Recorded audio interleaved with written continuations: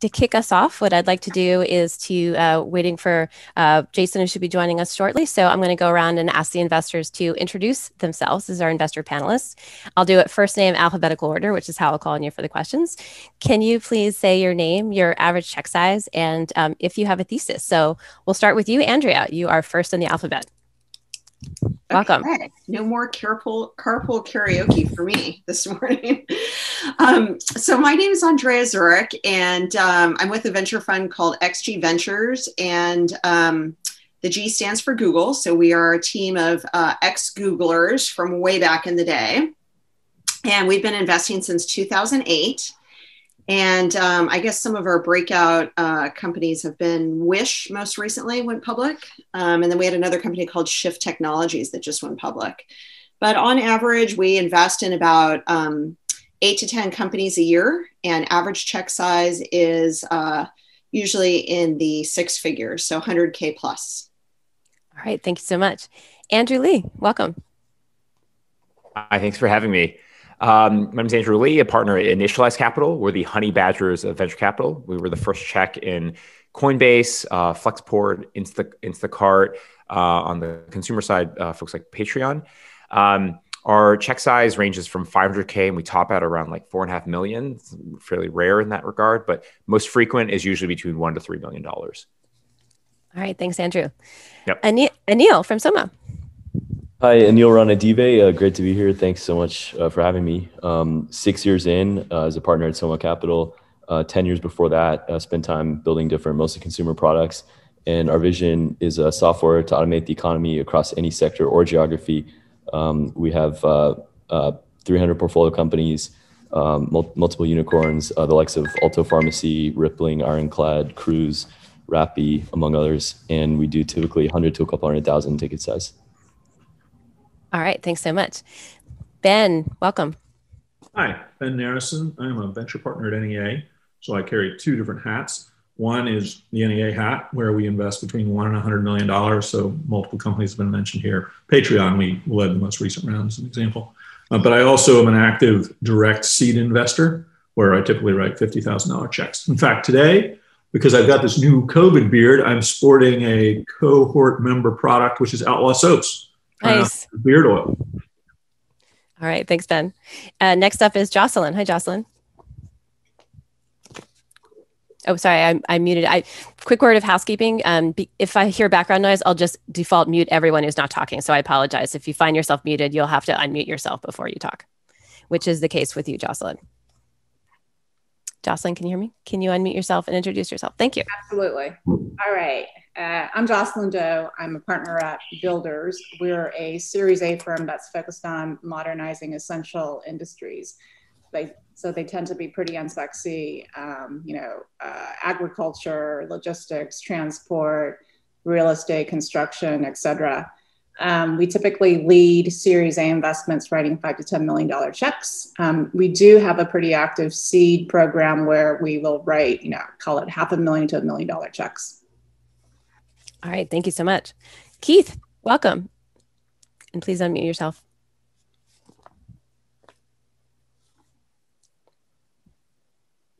You're still muted, Keith. All right, we'll come back to you, Keith. Laurel, you're next.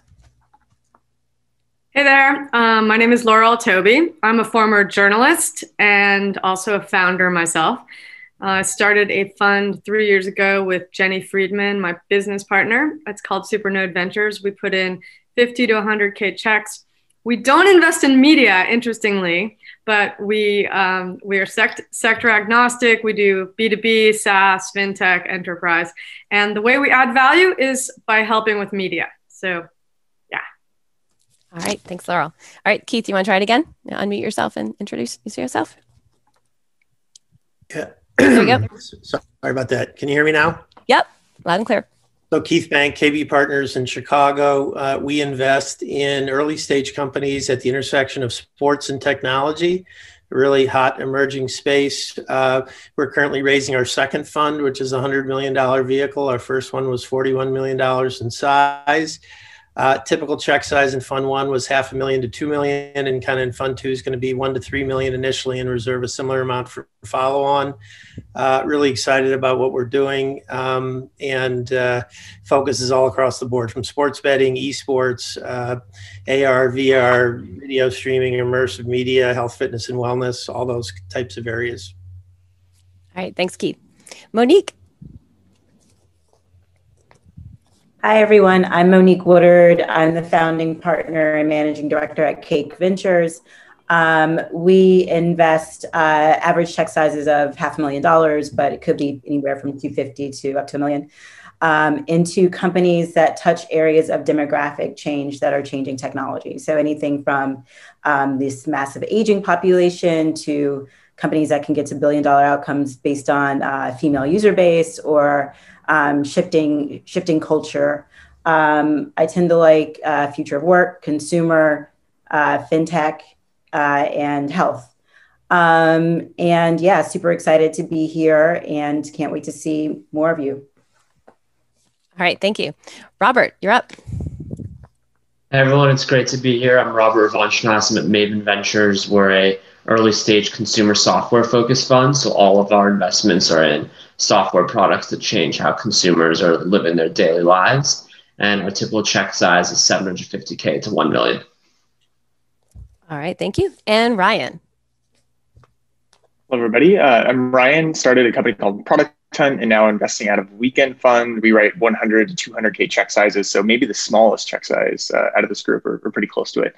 And we're investing broadly across consumer and B2B, but we often look for companies who are really capitalizing on a consumer behavior shift, ideally something nascent, maybe something that people don't recognize, or some sort of new technology shift that enables new things to be built that weren't possible before. All right, thanks, Ryan. And thank you, investors. All right, well, let's kick us off with our first founder. Are you ready to go, Andrew from Sparkplug? Yes, I am. All right. Well, and then to queue up your deck. And for just a quick format thing, again, for syndicate members who are just joining us, if you have any questions for the founders, go ahead and put them in the Q&A box and tag their name or their company, so we'll know that who you're referring to. And investors, if you have any burning questions, you can also write QQ in the chat box, but I will call on you for those as well anyway. So Andrew, you have 3 minutes. 3, 2, go. Hey there, my name is Andrew Duffy, and I'm the co-founder of Sparkplug, where we let brands bid on in-store influence. So meet Brittany. She's a senior marketing manager at PAX, one of our customers and one of the world's most successful legal cannabis brands. Now, her job is to make sure that PAX products fly off the shelves at over 1,000 brick and mortar retailers across 4 states. Unfortunately, that means contending with hundreds of other brands in a daily race to the bottom. Now, luckily, she has a better option than price discounts or sales promotions, and that option is Andrea. She's an in-store employee at Lightshade, a 10-store retail chain in Colorado. Shoppers invariably ask her advice about their purchases, and 92% of them take her exact product recommendation. So getting Andrea to recommend PAX products is Brittany's holy grail. And this past quarter, Brittany needed a miracle. PAX just released an update to their flagship vaporizer for a big pre-Christmas sales push. It has new colors, extended battery life, and a host of other bells and whistles. But explaining those complex differentiators in the flash of a digital ad is almost impossible. And foot traffic at even top retailers has cratered due to COVID. So Brittany turns to Sparkplug to kickstart sales. She sets up a gamified reward for all of the employees at Lightshade. In this case, a head-to-head competition to sell the most PAX products from August through September. She sets up a public leaderboard and notification cadence to maximize that competitive dynamic. And instead of coordinating with 10 retail managers over a mile-long email chain, she uses our integrations into the retail point of sale system to select from a list of every location, employee, brand, and product in her network. So all she has to do is define those cash prizes that employees compete for.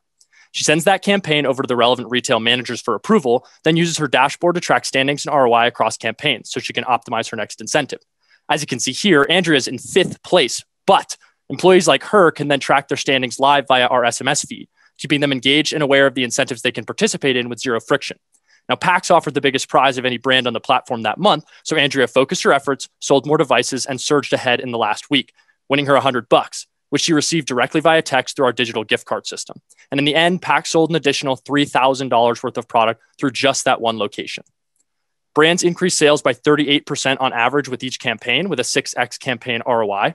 Retail associates take home an extra $102 per month, which is an effective 5 to 10% increase in their salary at no cost to their employer.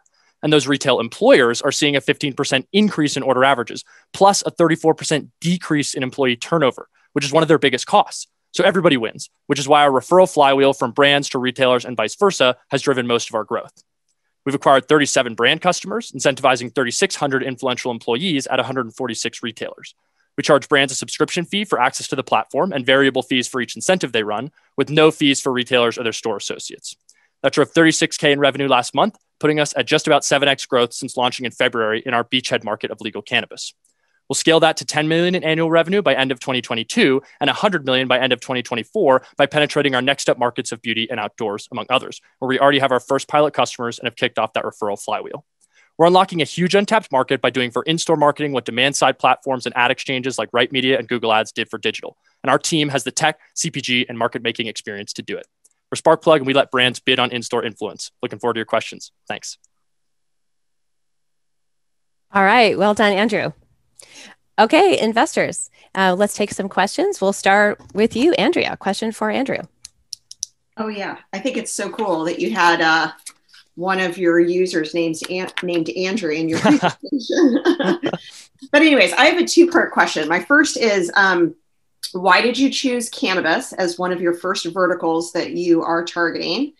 And then you also mentioned, I'm just reading your business plan here, your little snippet, and it says that you reward key influencers with cash for every sale they generate. How do you manage that? How do you manage the float? And from an accounting standpoint, how do you manage the cash rewards? All right, thanks so much. Andrew, question for Andrew.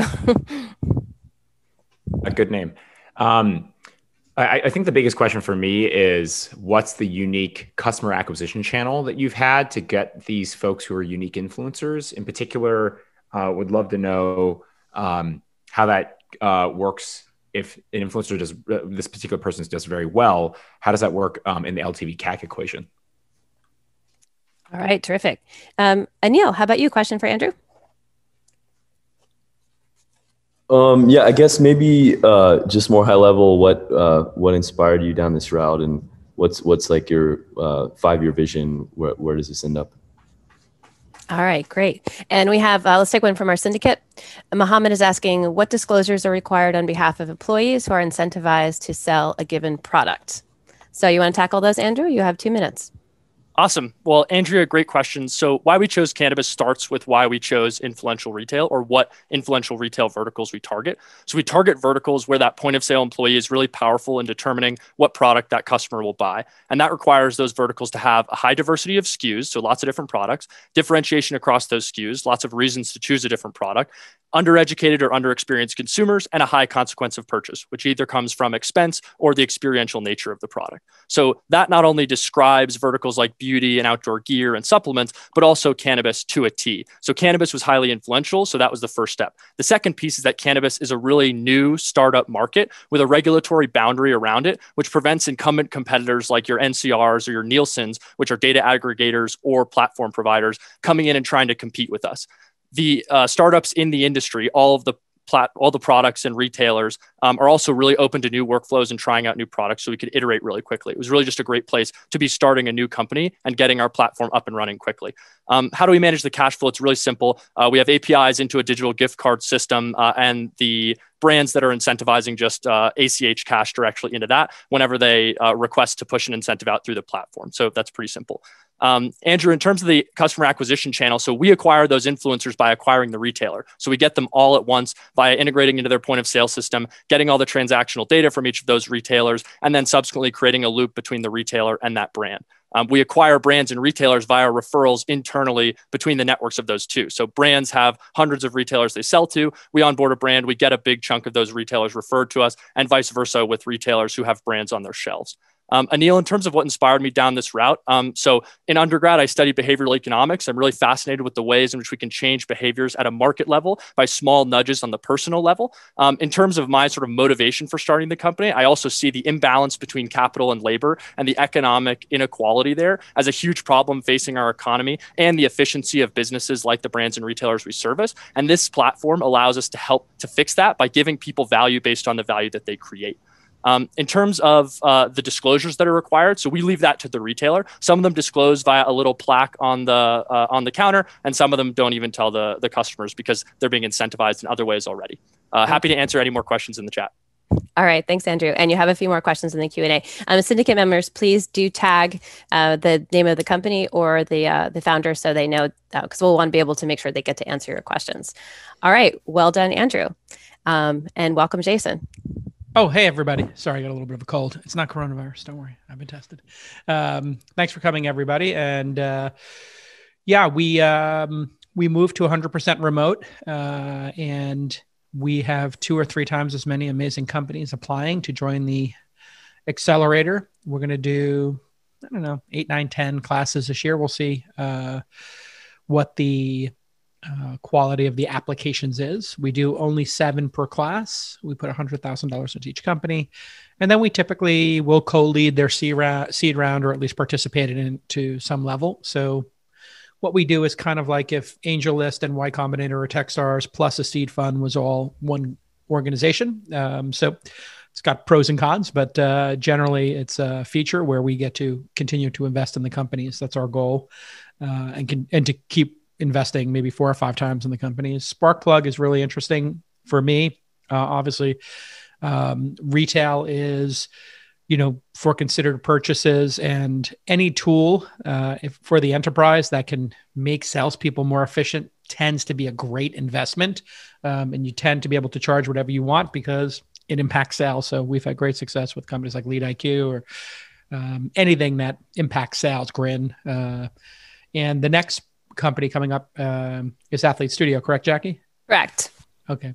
And so this is super interesting to us. Any platform that helps you monetize and create revenue for people and create businesses, that's going to be a winner, whether it's Shopify or Squarespace, et cetera. And this is kind of like putting Cameo, Squarespace, and but for athletes together. And with that, Jackie. Yep. Here we go, Nicholas. And founders, please remember to look in the Q&A box and continue to answer questions after your presentation. Are you ready to go, Nicholas? Yep. All right, 3, 2, go. My name is Nicholas Lemieux. I'm the founder and CEO of Athlete Studio, the #1 platform for professional athletes. DeMarcus Lawrence is the defensive end for the Dallas Cowboys. When COVID hit in March, he wanted to mobilize his teammates to raise money for small businesses and first responders in the Dallas area. The problem is that 99% of athletes don't have any marketing infrastructure. The process is manual. It takes 1 to 3 months to launch because traditionally you would need to hire a marketing firm, spend weeks reviewing designs, and continuously create content to generate revenue, or pay hundreds of thousands of dollars to hire a dedicated team. Athlete Studio helps athletes deploy enterprise-grade marketing infrastructure in 1 to 3 days, allowing athletes like DeMarcus Lawrence and his crew, the Hot Boys, to sell a $6,000 dinner with the team, a $5,000 sponsorship with Lowe's, and several VIP meet and greet packages to raise over $30,000 for the Dallas community. Our platform and technology normalizes all of the data available for professional athletes, allowing them to easily automate the creation of websites specific to their needs, and automate the creation of content that helps them collect customer data and generate revenue. Athlete Studio is not an agency. We give the world's top agencies superpowers like Rosenhaus, Athletes First, and Vayner Sports. Agencies use the platform to monitor their athletes' marketing activities and earnings in real time. It provides insights on how to grow each individual athlete's brand. Athlete Studio takes 12% of gross revenue generated from sites. It costs us $250 to acquire an athlete, and they return that investment on average in 10 days. On the day of the 2020 NFL draft, Jason bet $100,000 on Athlete Studio when the fate of sports was uncertain. That resulted in over $330,000 in gross revenue our first season in market. We accomplished this by onboarding 41 pro athletes and averaging $21,000 in average annual run rate per athlete by Q4. To reach $100 million in revenue, we need to continue growing to 1,000 athletes and $100,000 in revenue per athlete. There's 300,000 professional athletes, a new category of SMB you might not be familiar with. In July of this year, the NCAA is going to change their name, image, and likeness rules to allow 180,000 Division I athletes to monetize their brands.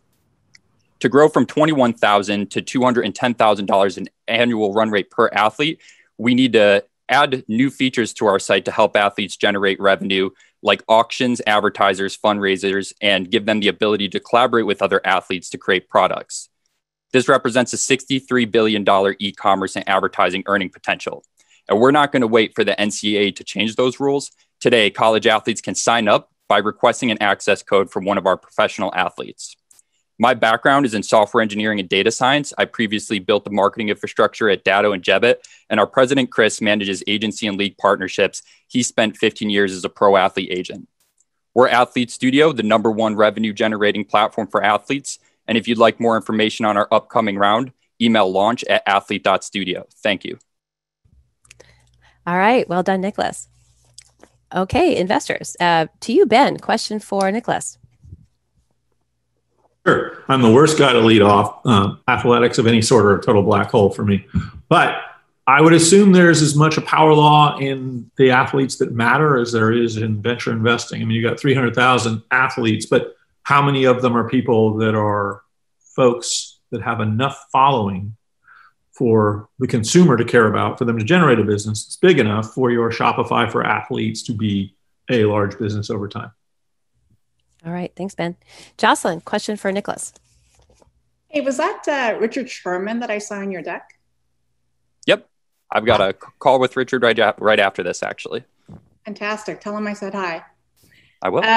Could you address the defensibility of your model? All right. Thank you. Keith Bank, question for Nicholas. I'm curious if the product is geared more towards charitable and social endeavors, or is it more for money making for the athletes? And then the follow-on is similar to what Ben had asked. You know, the bigger tier guys that can generate more revenue typically have their own groups for this. Is this more for the tier 2 and tier 3 athlete, or is this for the true superstars as well? All right, great. Let's take a couple from the syndicate. Ken is asking, what is your pricing model? And Amit is, what will be your moat in 3 to 5 years? Ready to take those, Nicholas? Yes. All right, 2 minutes. So on the defensibility of our platform, a lot of that has come down to building a platform and infrastructure that makes agencies' jobs a lot easier and helps them build better relationships with those athletes. So our pricing is low enough to where we can work with those agencies, and if it's in their contracts, they can still get the cut of their athletes' marketing earnings that they have. In addition to that, the data that we're collecting across pro athletes across multiple sports right now, mainly NFL, but we're growing quickly in UFC as well, allows us to identify trends, opportunities, and use cases that we can use to help athletes create new revenue streams and collectively share their customer database. So if we have 2 athletes on the same team or a same market, they can send an email newsletter to their audience, cross-promoting one another. So we really have seen great network effects that's made this platform defensible. And the more athletes that join the platform, the more they collectively grow their revenue. In terms of the power laws, we do see that play in effect with the 41 athletes that we launched. The majority of that revenue came from Chase Claypool on the Pittsburgh Steelers. But the thing with that is, and where agencies fail, is that can change at any time. Athlete has one big game. If Calvin Cater has a knockout live on ABC this Saturday, then they're going to multiply their business 10 to 100-fold. So really the most effective way to hedge our bets is put every athlete in the world on this platform so that we're there and we can predict those moments before they happen. And this is geared towards the tier 1, 2, and 3 athletes. There's no other content management system or platform that's vertically specific in this space. So it's wide open, and it's honestly easier with the APIs for us to build for everyone and then use the data to tailor and launch more of a Uber Black services for athletes like Chase or Richard Sherman who have that superstar power. And our pricing model is we take 12% of gross revenue generated from the websites. All right. Nicely done, Nicholas. Okay. And our next founder is Lucy from Glowy. So we have a theory about direct-to-consumer companies. If the product is exceptional, unique in some way, and the founders are dedicated to growth and scaling the company, and they have both of those, if you put them on an XY axis, like they know how to make an incredible product that's much better than what's out there, and they are very good at growth techniques or committed to learning those and growing into that, then we think it's a good bet to make. If the product is a Me Too product and, you know, a copycat kind of product, or the team just doesn't get growth marketing. We haven't seen those investments work. So we've been very focused on any D2C having those two things. Just a little observation for me. And 3, 2, go. Hey guys, I'm Lucy, the co-founder of Glowy. We make the only leggings in the world that truly support mums from pregnancy to motherhood and beyond. While I was pregnant with my first child, I suffered from back and pelvic pain. I was shocked to discover that no maternity brands were tackling this issue. At the time, I was a design director for sportswear giant Under Armour, and with the help of my co-founder, John, I invented a maternity legging that put women first. Meet Chelsea. She was one of the 80% of women that experienced lower back and pelvic pain during her pregnancy.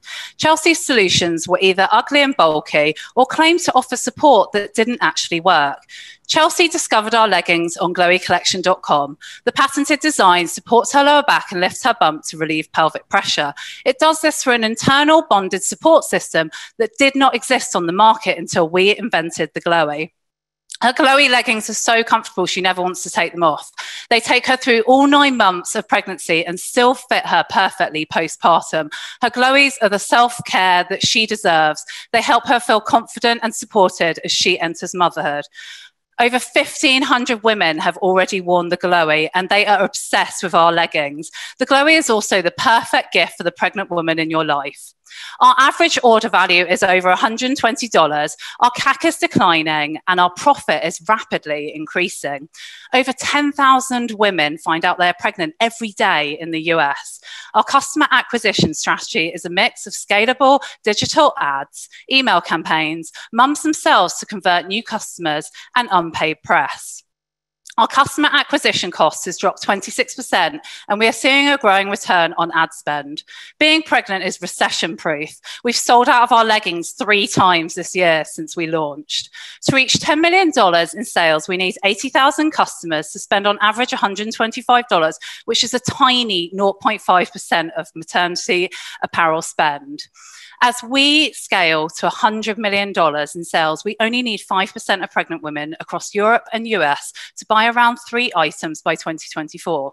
Getting to 3 items is simple through category expansion, like the $9.6 billion denim market, which we plan to enter with our utility patented designs. We also see opportunity to introduce the Glowy to the $24 billion plus size market. We use data we collect from due dates to drive our customer lifetime value through personalized targeting, and we now have a repeat customer return rate of over 20%. Our small but mighty team that built the best maternity leggings in the world consists of myself and John. We met at Abercrombie & Fitch. I've designed for global brands such as Burberry and Under Armour, and John is a merchandising powerhouse and revamped the $2 billion apparel business for Sears. And yes, John is wearing the Glowy leggings in that photo because they also help him with his back pain.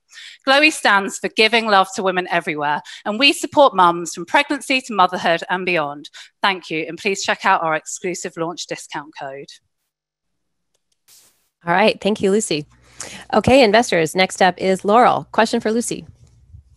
You had to give me the girly one, didn't you? You're next in. You're next in. I can prove it alphabetically. We don't do any consumer. It's really cool. I think you've nailed this product category. I think it is real, and I'm super excited to see a woman develop this. So I guess my question is, how are you? What's your go-to-market to reach the most number of mothers as quickly as possible? Yeah, that's my main question. Great. And are you concerned that there isn't a lot of repeat customer use? There aren't a lot of repeat customers because, after they've been pregnant a couple of times, then they're done, and you have to find a whole new set of customers, sort of like, wedding gown businesses. The same, you have the same challenges. So how do you? I guess you're going to expand your product line into jeans, but what else are you thinking on your product roadmap? All right. Thanks, Laurel. Monique, next in the alphabet. I swear. Fine. Great presentation, great pitch. I'm a big fan of direct-to-consumer. My question is, I would love to hear your thinking about and I assume that when you buy one pair of leggings, they'll get you from, month 3 to month 9. Why did you decide to go that route as opposed to say, in months 1 through 3, you'll have one pair of leggings, in months 4 through 6, you'll have another, and so on. That would sort of increase the average order size and, potentially delay your need to expand into denim and some other more complicated categories. And then beyond denim, are there other things that you think you'll be adding to the product line, to the product mix? All right. Thanks, Monique. Robert, question for Lucy. I know with products like this, customer acquisition can be challenging. What are some of your strategies to keep your customer acquisition costs low? All right, great. And we'll take some from Syndicate. We have a couple of questions asking about competition. How do you mitigate copycats? And Hadley's asking, anyone else doing this? If Lululemon comes out with a similar product, what happens to your business? Do you want to tackle those, Lucy? Yeah. All right, you got 2 minutes. Okay, I'm actually going to start with the competition and defensibility and all that, because that's one that always kind of comes up. I don't really feel like we have any true competitors in the market, because literally no one is using this technology in a maternity legging. There are 2 major maternity support legging brands out there, Blanky and Belly Bandit, and both of them, they have leggings that are seamless knits, which is basically like putting on a pair of high-waisted tights. They offer 0 support, they don't look good, they're not good quality, and they have a loosely knitted belly panel that can fall down. I also feel like we have a huge advantage, which is actually me. My knowledge, expertise, and connections in the world of performance apparel really gives us a unique advantage. Not to mention, I was actually pregnant when we were developing these leggings, so I had a deep understanding of the product. There are bigger brands that have tried this. Nike have actually just released a maternity legging themselves. It apparently took their design team 3 years to make. I bought the leggings and they're nothing more than a pair of high-waisted tights. They have 0 support. So I feel like really a lot of these brands, they don't have the expertise, and the ones that do, it's cumbersome and hard for them to do the job properly. So in terms of kind of marketing strategy or go-to-market, we are going to be we're going to be scaling our digital ads. We have a ROAS of 3.5. We're literally only spending like 1.5K a month. So imagine if we were spending 10K a month, how much more we'd be doing. We're going to go hard in organic. And I just want to stress, like, we're tiny. We haven't even scratched the surface of the maternity apparel market yet. And we've already had so much traction. The women that become our customers become evangelists. They love the brand. I'm sure many women out there that have had kids know that mums like to talk and spread the word. So we're going to go hard in organic. We haven't paid for any influencer endorsements so far, and we plan to continue that way. So we're also going to be growing our social community. That's a huge part for us. We'll be doing referral programs and also going after paid PR. I'm sorry, I haven't managed to answer them all, so I will answer them in the chat. All right, nicely done, Lucy. Great. All right, our next founder is Josh from Gauge. Jason? Yeah. So Josh had previously gone through the Accelerator with another company and then started a new one. And he is a tremendous entrepreneur. In fact, was an entrepreneur in residence for us. And this new company is got a really interesting idea of how to help facilitate the moving of used cars. And it's working really well. With that, 3, 2, go. Great. I'm Josh here with Gauge, and we've created an online auction for dealers to purchase vehicles directly from consumers. So most people hate the process of selling a vehicle, so I'll explain how we make that experience better with a real customer. This is Hadley, who sold us her Mazda CX-5 a few weeks ago.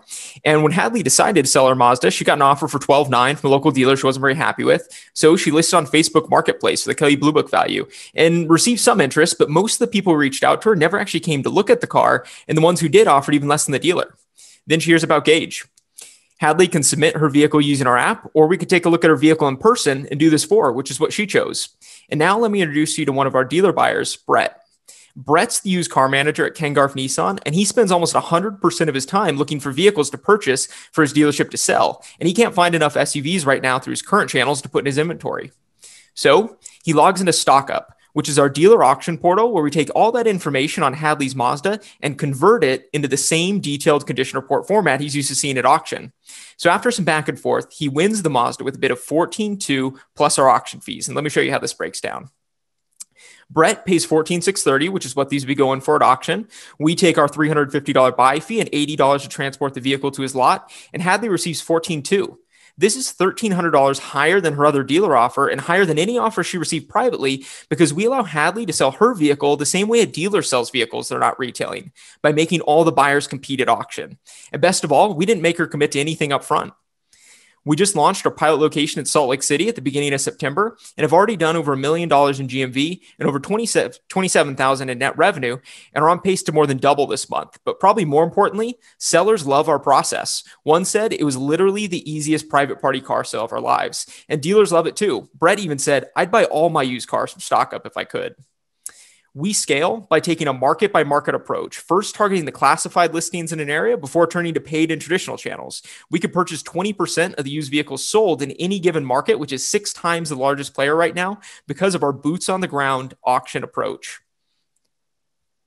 We'll expand to 8 additional markets in 2021 and reach a 10 million annual net revenue run rate by January of 2022. And to get to 100 billion in GMV, we need to be in about 200 markets, which would be at about 2.5 billion in net transaction revenue. And that doesn't actually include any additional buyer or seller services that are on a roadmap, like financing, which could easily quadruple our net revenue and profit on the same amount of GMV. I got into this through flipping cars and motorcycles through college, and then I founded and scaled a previous business to be buying over $80 million worth of vehicles per year. And Anna's managed product rollouts to over 2,000 dealers at a time while driving sales. And we're developing the perfect team to take over this massive, extremely fragmented, mostly offline market. I'm Josh Hirahar with Gage, and we created an online auction for dealers to purchase vehicles directly from consumers. Looking forward to the questions. All right, great job, Josh. Okay, we're up to Ryan Hoover. Question for Josh. Good to reconnect, Josh. Yeah, so I'm curious to know maybe more about the risks that you see in the business and kind of how are you de-risking some of those variables or those challenges. All right, thank you. Andrea, question for Josh. No question, other than just a comment. I was an investor in Shift Technologies, which is also in the used or pre-owned car marketplace, and it's just I don't know, it's kind of a crowded marketplace. So I guess that would be my question. How do you compete with all these other solutions out there? All right, great. Oh, Ben, looks like you have a question. You want to jump in there? Sure. It actually riffs a little bit off of Andrea. You know, Cox Manheim is sort of the dominant player here, virtually a monopoly. So one, how do you really take share away from them? And two, from an outcome standpoint, if you don't take the company public, aren't they pretty much almost the only buyer? They're like a tiny number of buyers here to take you out. So how do you think about exit? All right, thanks. Andrew, question for Josh. Andrew Lee, right? Yes. Okay. Hey, Josh. One of the big questions for usually this market is financing. I'm wondering how you're thinking about that in relation to whether that's going to be some depth in the product. Is that a future iteration, or is that something you're initially thinking about? All right, great. And let's take a couple from Syndicate. Daniel's asking, are you targeting end of lease buybacks as well, or just straight sales? Ananda's asking, how are you marketing the platform to consumers on one side and dealers on the other? May have some duplicates there. And you have 2 minutes, Josh.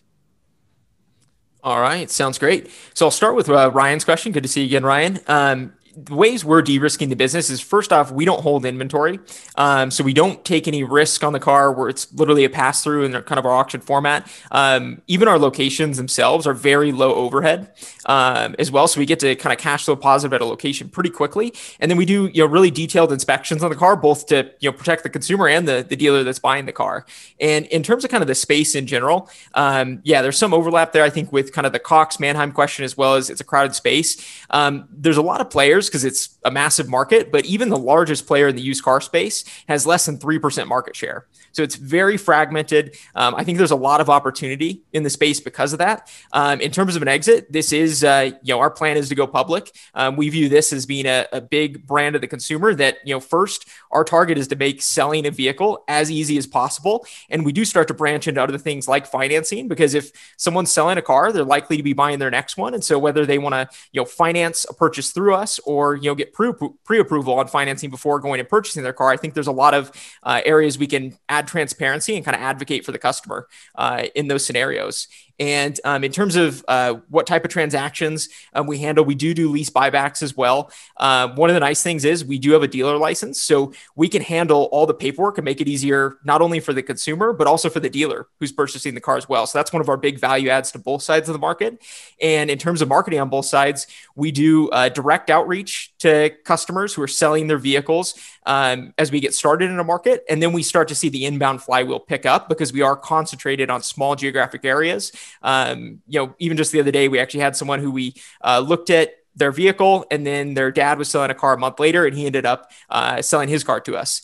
And then on the dealer side, we reach out via email, phone. A lot of these guys are old school, so sometimes the easiest thing to do is just walk in the dealership and go talk to the used car manager. But happy to answer any other questions in the chat. All right, great. Thank you, Josh. And reminder to founders, please go into the Q&A box and answer questions if you haven't already. Next up, we have Carlo from Udroppy. Yes. Okay, fantastic. We love marketplaces. You just saw one, and marketplace dynamics are really super interesting, and so is the supply chain. And this brings together enterprise software supply chain, and we've seen some amazing stuff in the e-commerce space. And so we thought this was a really, really interesting take, and it's been going really well. So Udroppy, 3, 2, go. Ciao, my name is Carlo Bellati. I'm the CEO and co-founder of Udroppy, and we change the way entrepreneurs start and scale D2C brands. We already become the backbone of over 750 merchants who are generating over $12 million in B2C commerce sales, resulting in over 300,000 shipments managed throughout the platform. But let's meet one of our real clients, John. He's an entrepreneur who wanted to start an e-commerce business selling iPhone cases a few months ago. John knew at the time he can use platforms like Shopify to build the store in a few hours and also drive people to his shop thanks to Facebook or even post a story on Instagram. But what John didn't know is that below the surface was the biggest obstacle for his success. Finding and evaluating suppliers, logistics centers, and warehouses with zero or low volume and integrate them with his sales channel, it is a nightmare. So John didn't know where to start, and he was just so close to give up on his dream to open a first e-commerce business. But thanks to a friend, he discovered Udroppy, and Udroppy is the missing piece of the puzzle here. With the same simplicity it takes to build a shop on Shopify and to post a story on Instagram, John is able to set up all the logistics operation from product sourcing to last mile delivery through the simple and single integrated platform that not only give him the ability to have the view across the whole value chain thanks to the software, but also access to highly professional providers who want to work with Udroppy as we aggregate demand. Everything from drop shipping, sourcing, inventory and fulfillment, and private label can be set up within the same platform. But let's see in action how John is automating, for instance, his drop shipping activities. After he successfully has created the shop on Shopify, he then came to us looking for a specific product, a luminous iPhone case, which we had in the marketplace already listed by a supplier. And because Shopify and Udroppy are fully synchronized via API, with just one single click, John is able to import the products into his shop. So his shop is not only beautiful designed now thanks to Shopify, but it's also full of products. And he can finally start advertising them on the web. And he just got an order from Susan. So let's see how he sees the order of Susan in the platform as well. So Susan's order, together with all the orders John has received that day, are here in the platform. The only thing that John has to do is click and fulfill them at once without taking care of operation at all, because you route that order to the chosen supplier and shipping company. We charge the merchant from $19 to $249 per month, and we also take in a transactional fee from the GMV, which is the order value. Since we joined the program in August, the launch Accelerator, it has been an acceleration for us from $50,000 net revenue to $120,000 in December. And January is looking even stronger. We're going to go up to 90,000 merchants from 750 today. It's in the $100 million mark. And we not only have the great funding team here, but we also have a great investment team who is able to make us do this. And Jason already invested in the company, and also Marco, who is not strange to Jason at all, the CEO and co-founder of Tamtech, is investing in the company in this round throughout the Sequoia Scout program. Thanks very much. And we change the way entrepreneurs start and scale D2C brands. I'm looking forward to your questions. All right. Thank you, Carlo. Investors, Anil, you are up. Question for Carlo. I guess how do you just get all the merchants as quickly as possible? How do you go to market? All right. Thanks. Ben, do you have a question for Carlo?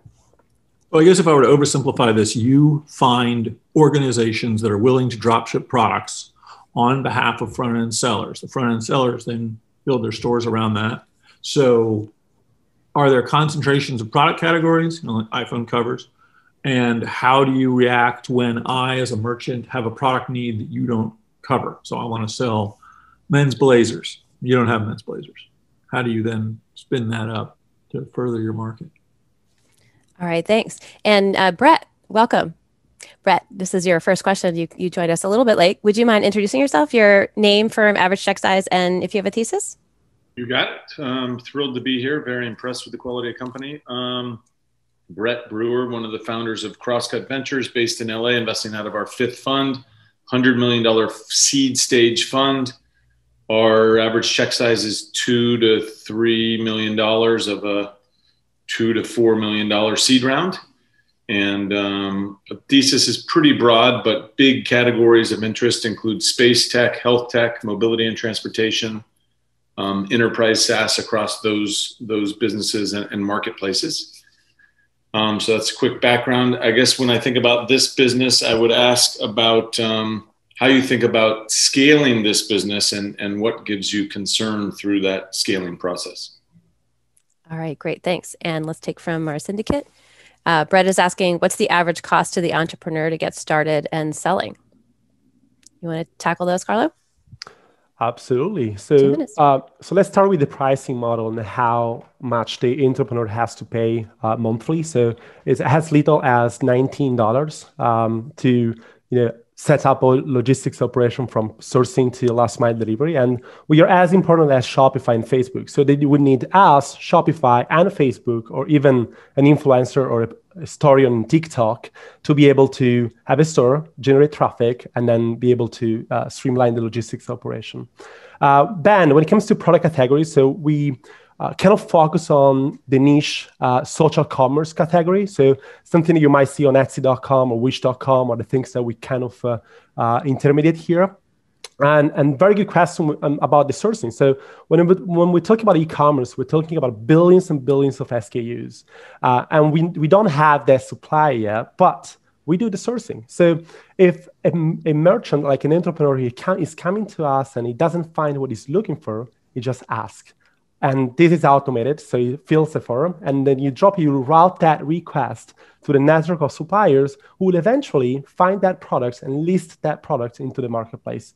The entrepreneurs get notified, and then he's able to fulfill that transaction. So normally it takes up to 4 days to make this possible, if it's possible. Otherwise, we go back with a notification that says, well, we're not able to source this product for you. Neil, when it comes to go-to-market, so I think that's kind of related to how do we scale. We've seen network effects kicking in as well at a very early stage. So 80% of the suppliers that we have been introduced by the merchants, which is super cool as this is scalable and we don't want to be related to Facebook ads and Google ads to acquire as many customers as possible at a very early stage. So we just give them the software and they can onboard their own suppliers and suppliers can onboard their own merchants because everybody here wants to be able to leverage technology to consolidate shipments and without the needs of managing thousands of transactions. We have suppliers managing 500 orders daily. And they don't know, but those orders are coming from 400 merchants. Can you imagine managing 400 merchants with spreadsheets? It's a nightmare. So that's how we're planning to go to market very quick. And that's why how we scale in the next future as well. But I'm running out of time. So looking forward to answer to all those questions in the chat. All right, well done, Carlo. Thank you. Next up is Mehek from On Delta. Okay, we love online education. We've had some great experiences with Brilliant.org and Steezy teaching dance, tone-based, musician teaching music. And we love this new ISA, income sharing agreement movement. We're modest investors in Lambda. And On Delta is really I think, going to help people find great high-paying jobs and without going into massive amounts of debt. And that is awesome. With that, I'll hand it over to Mehek. 3, 2, go. Thanks, Jason. Hey, everyone. My name is Mehek. I'm the CEO of On Delta, and we're a business school that's free up front in exchange for future income. Meet Lorena. She wants to work in growth marketing at a tech company. She has a bachelor's degree in international relations. She's a self-starter, and she has some experience. But how does she know where to start? There's so many fields within marketing, but let's say she chooses one. She still has to learn these skills on her own and then apply with thousands of other people through AngelList and LinkedIn. That's when she decided to come to On Delta. We're 15 weeks long. We provide 300 plus hours of learning experience to our students, and we're full-time friendly. So students like Lorena can work a full-time job while going through our program. We're Unbundling Business School, and we've created a repeatable model that can be used for any sector, not just marketing, starting off with our admissions process. We have a data-led application process that has helped us bring in 1,200 plus applications from 25 plus states. After students get accepted into our program, they go through our marketing curriculum. Our classes are completely live on Zoom, and we have a student portal where we're tracking our students' mastery as they're going through the program through quizzes and projects. After going through our marketing curriculum, we put our students through 2 weeks of career curriculum. This is where we help them identify their dream jobs, create their resume and decks, and they also learn outreach strategies because at the end of the day, we want to teach our students how to fish.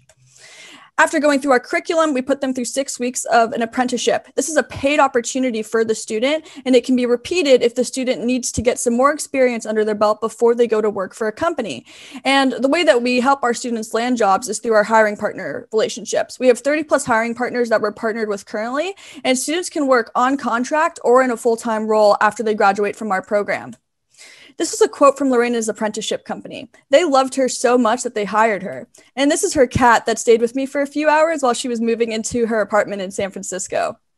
The really exciting part about On Delta is that we're $0 up front. And that's because we use a financial instrument called income share agreements. We take 10% of our student salary for 2 years as long as our students are making over $40K per year, and our students are never going to have to pay us more than $18K.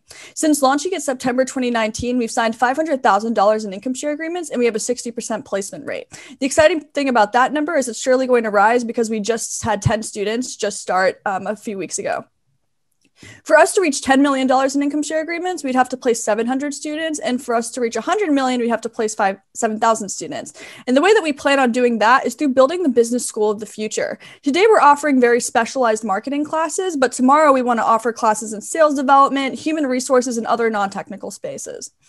The way that we're acquiring customers is through organic content. We launched a TikTok over the summer and already have 30,000 followers, and we received 900 plus applicants through our content.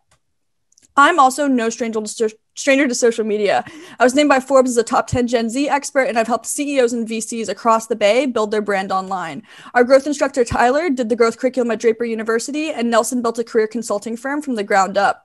We're On Delta, and we're a business school that's free up front in exchange for future income. I'm really looking forward to your questions. All right. Thank you, Mehek. All right, investors. Jocelyn, you are up. Question for Mehek. That was a fantastic presentation. Thank you for that. My question is around your screening process for your applicants as well as the dropout rate. What happens when the ISA agreement when a graduate drops out before completing your program? All right, thank you. Keith, question for Mehek. Yeah, first, does the employer pay directly to you? So there's not a collection issue, number one. And number two, could you just talk a little bit more about the types of jobs that you're able to place people into, both pay and industry type? All right, thanks.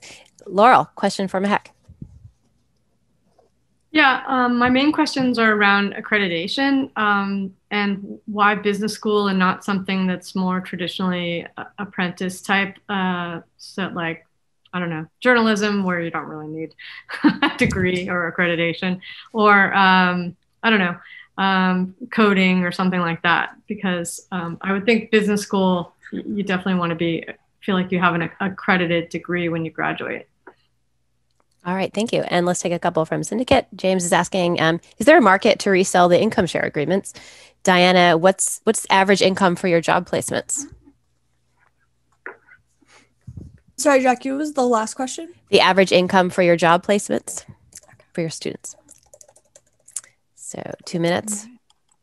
All right, Jocelyn, to start off with your question, our screening process right now is we have an online portal that we have applicants apply through, and we then put them through an extensive interview process where we ask them a lot of questions. We might have them send some things into us if we need it. And we use the program as a way to filter for if the students are actually a good fit for us to place. So for the first week, we don't charge our students anything if they decide to drop out. But after that, going up to week 8, the ISA is tiered. So let's say they drop out in week 4, they would only have to pay I think it's 6 or 7% of their salary instead of the full 10. Keith, does the employer pay directly? Absolutely not. And that's because we don't want to limit our students' access to companies. Let's say I have a direct relationship with a friend at Google. I want to be able to give my student that opportunity to go and land a job at that company without having to work with Google's team to create a partnership. The types of jobs that we're placing our students in, we're mainly just teaching paid acquisition right now. So we're placing our students in demand generation roles.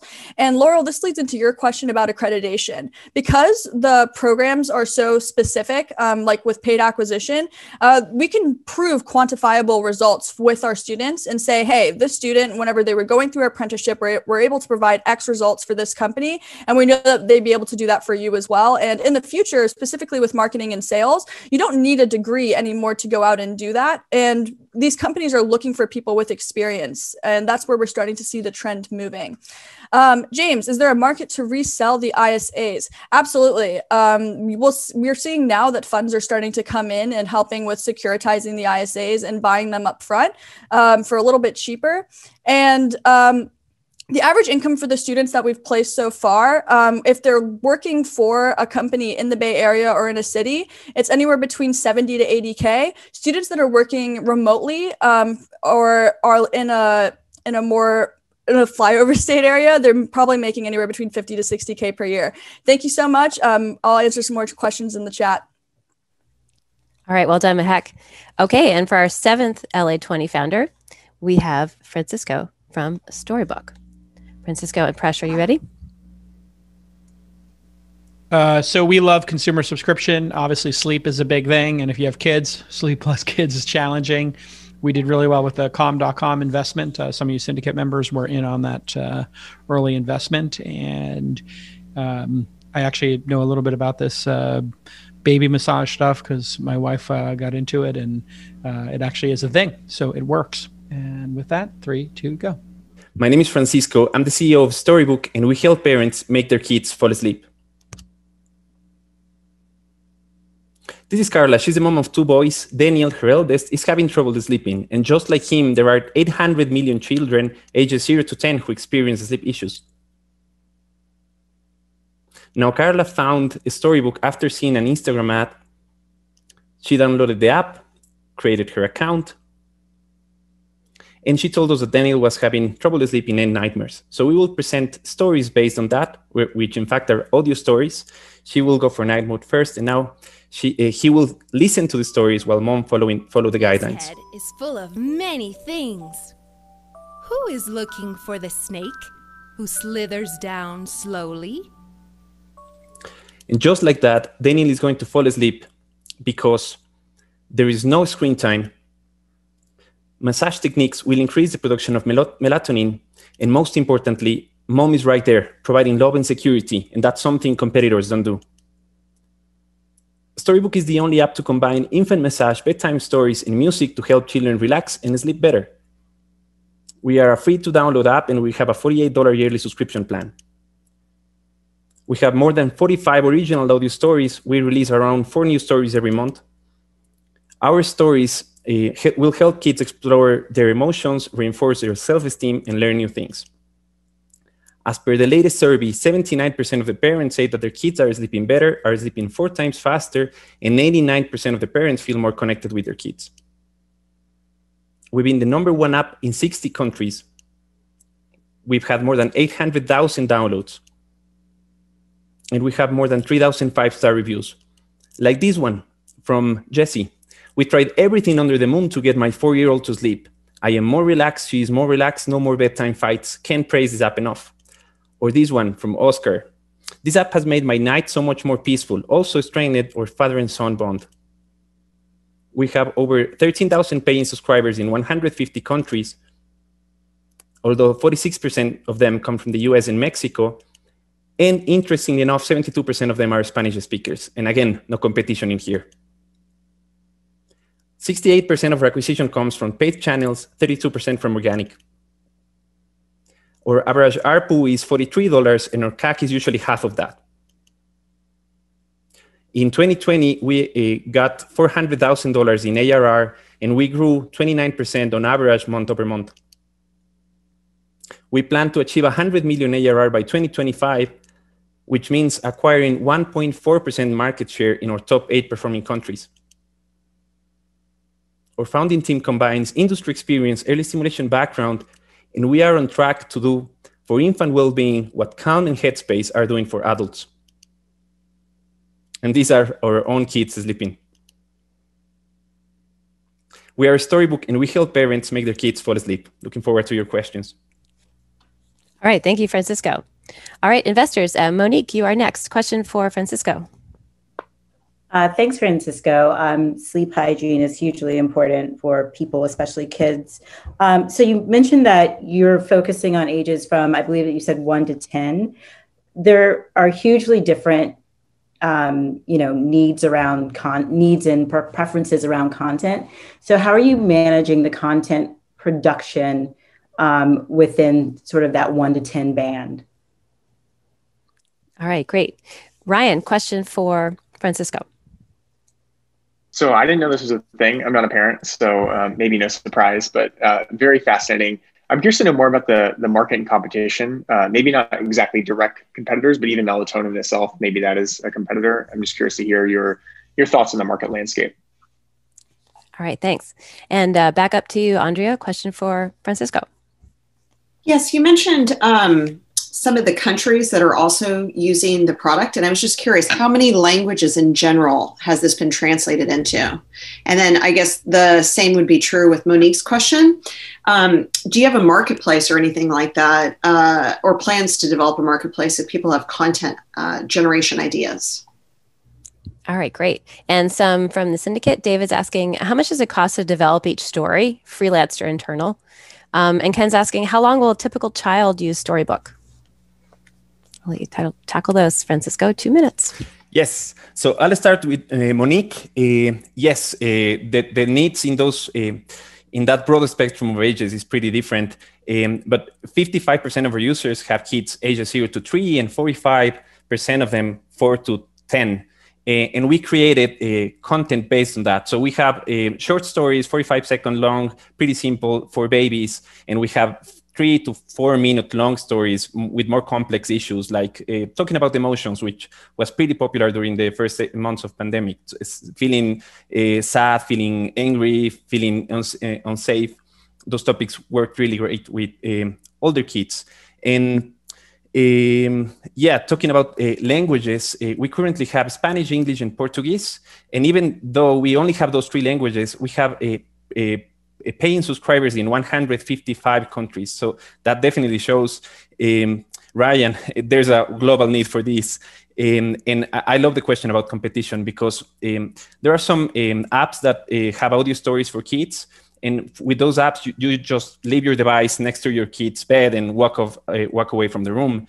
With Storybook, we are actually helping the parents for them to be the ones who put their kids to bed. And the benefit to that is that they will get to sleep, but also, and more importantly, they are sharing quality time with their parents. And the physical stimulation will release melatonin, and the physical stimulation will create a stronger bonding between the two of them.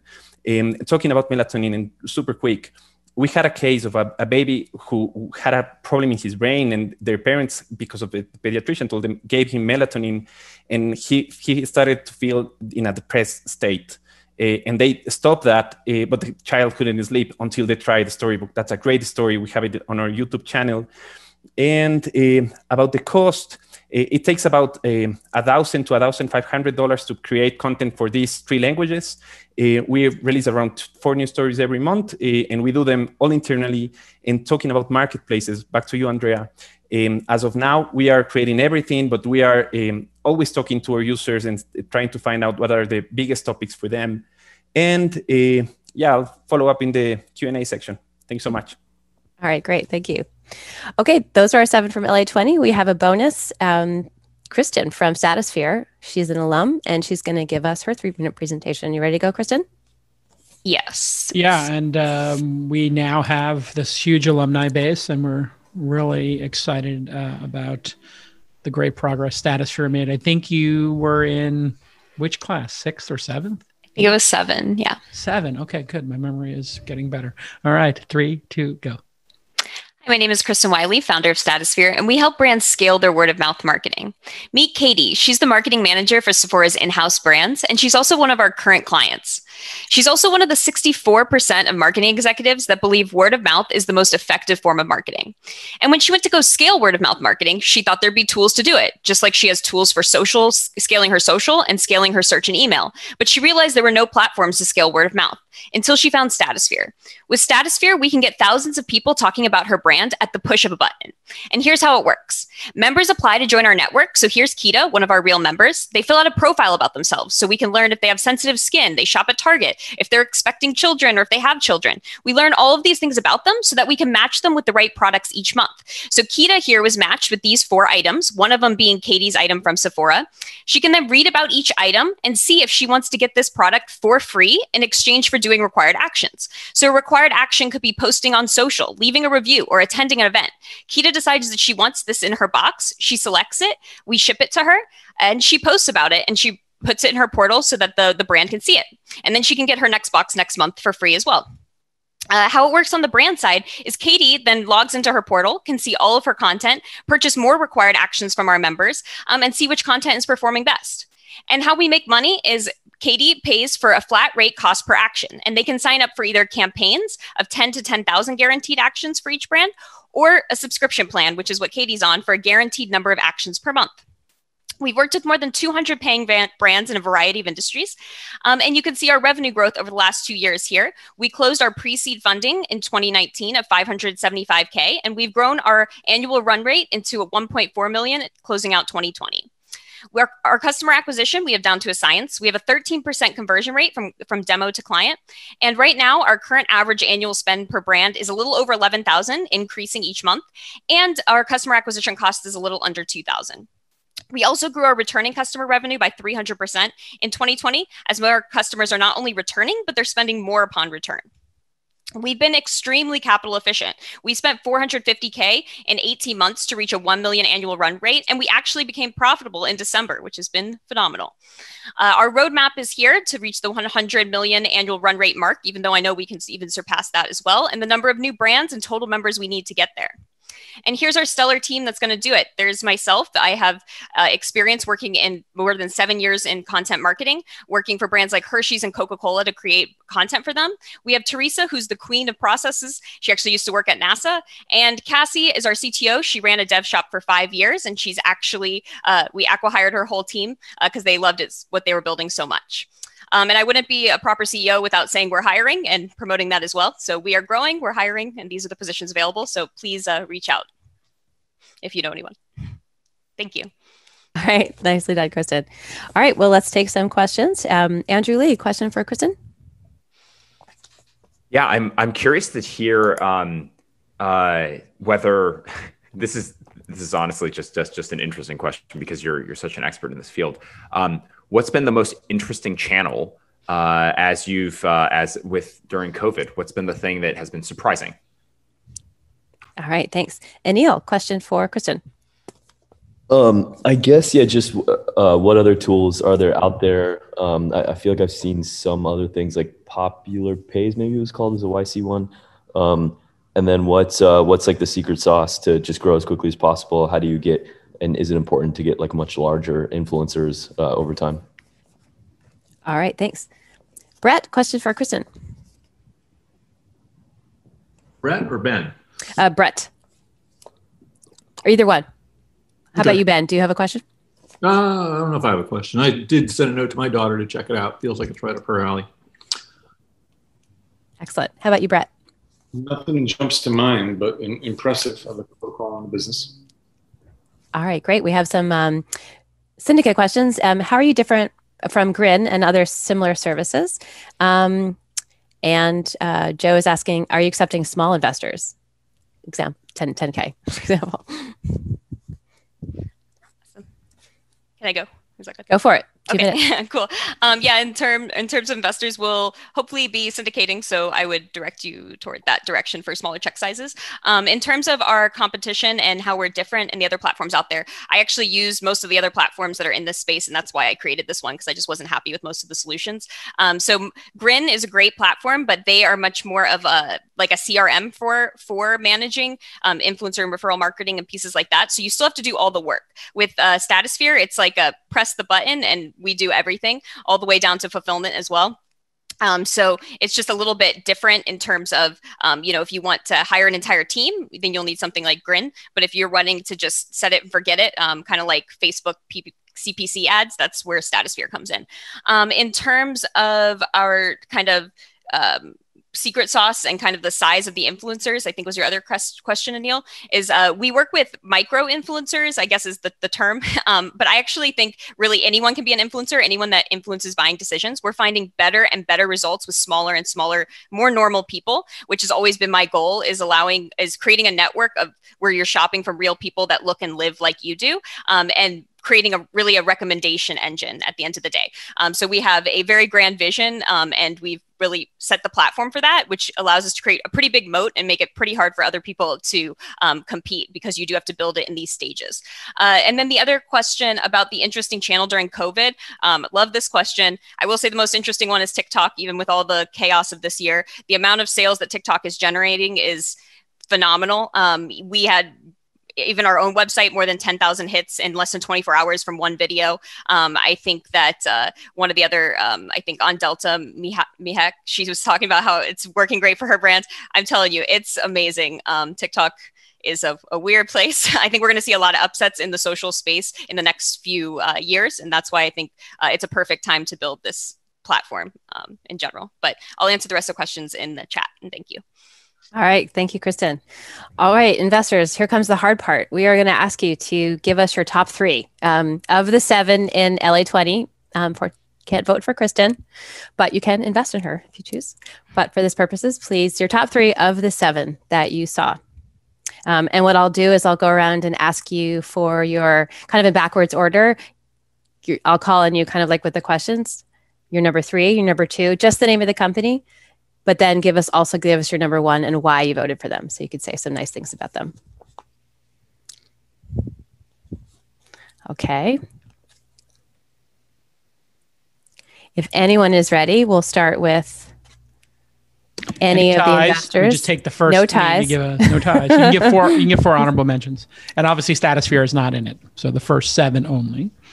And then if you want to invest in the companies or meet with them, please do that. And if you have any companies that you love and you think would fit our thesis, which is, modest traction is what we look for, exceptional products, some customers we can talk to, 2 to 10 maybe.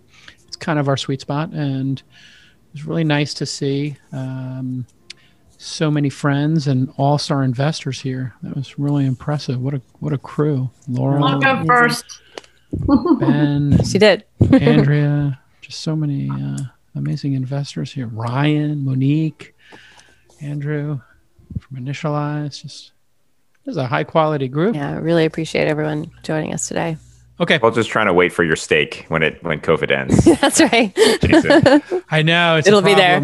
I think it's 3 classes I haven't had a barbecue for. And so I was like, I'll just have a group barbecue when it's over. And then I was like, I guess I got to get a second smoker because I don't know how much meat I can smoke here. But we have the room we could have 200 people here at the house, but I don't know if my smoker can feed 200.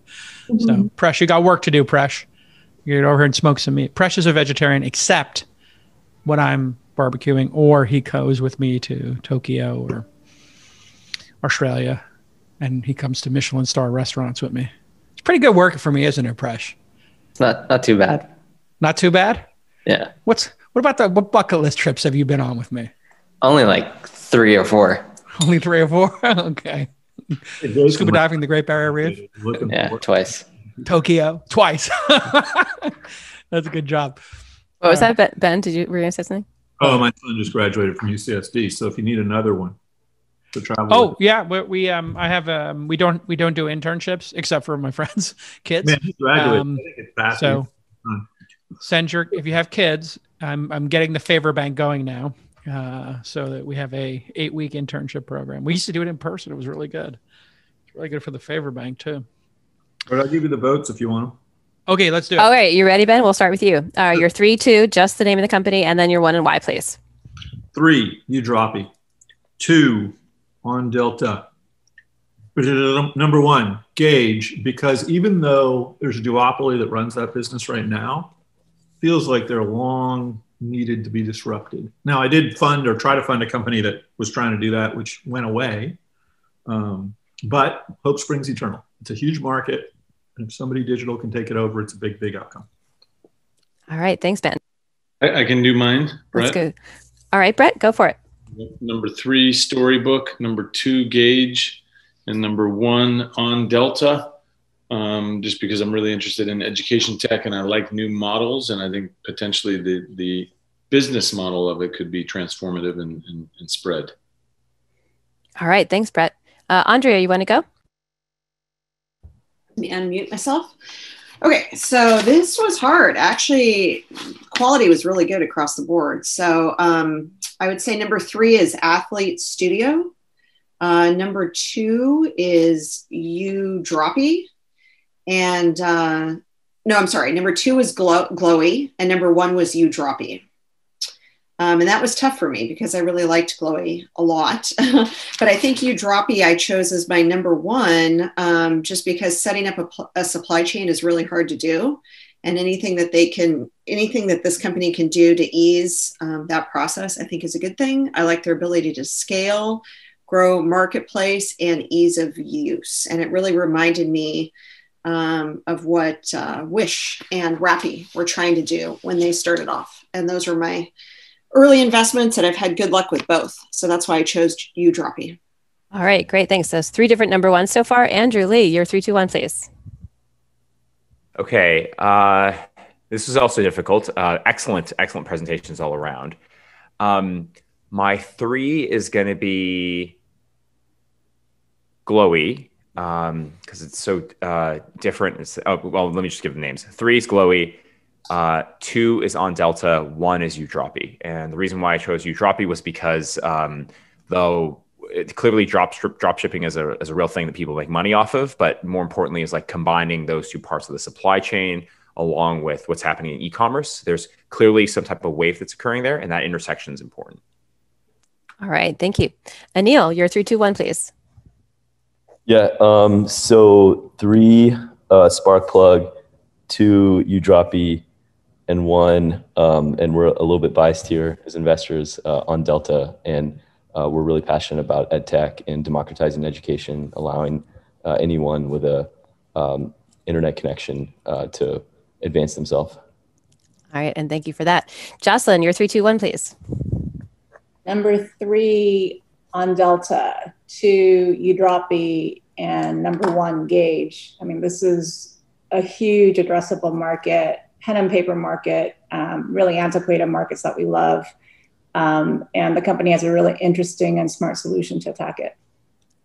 All right, terrific. Press, you're keeping score.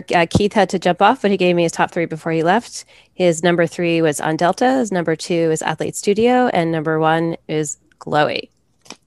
Okay, and Laurel, you are next, please. Phenomenal founders and great presentation. So this was tough. My number 3 was Udroppy. My number 2 was Gauge, and my number 1 was Sparkplug. I think it's a really innovative product. I haven't seen a lot out there like this. I think it's really important to engage and find new ways to get retail associates to sell harder. I think that solves a big problem for retailers in general. I have a lot of questions and want to find out more, but that was my number 1. All right, thank you. Monique, you're up next, please. Number 3 was Glowy. Number 2 was On Delta. And number 1, I went Storybook. You know, I'm spending a lot of time thinking about sleep and good sleep hygiene, as well as mindfulness. And I think that there's an opportunity for that to be sort of trickled down into the kids and children's space. And interested to see how the content production evolves as he sort of tackles that wide band of 1 to 10. And if Storybook can carve out, you know, a very specific niche around that combination of like tactile touch from parents with, you know, mindfulness. And I like subscription commerce. All right, excellent. Thank you. Okay, Robert had to jump up, but he gave me his top 3 before he left. His number 3 was Udroppy, number 2, Storybook, and his number 1 was Sparkplug. And Ryan Hoover, you are up next and last. Who are your top 3, please? All right, so number 3, Sparkplug. Number 2, On Delta. And number 1, I put Storybook as well, same as Monique. I think it feels like a budding ecosystem, kind of going back to what Monique said around like mental health and sleep kind of awareness. It's also a massive market that maybe a lot of people don't realize. And parents tend to talk a lot. So when something works, they speak. And then the last thing I'll say is their traction is really strong, consistent. I think it was 20% month over month growth almost this past year. So yeah, well done.